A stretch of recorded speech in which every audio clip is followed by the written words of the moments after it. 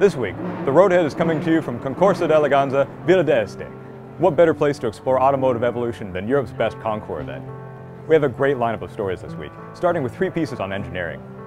Look forward to learning about the arsenal of equipment available to engineers. The tools used to engineer cars have made evolutionary leaps as gigantic as the cars themselves. In another engineering-oriented story, we'll delve deep into the history of the motivation for change. From regulation to competition, what factors are considered into the decision to improve and change the car? Brett Burke returns with his second story on automotive architecture. Last week, Brett wrote about the buildings we're adapting to our automotive-centered lifestyle.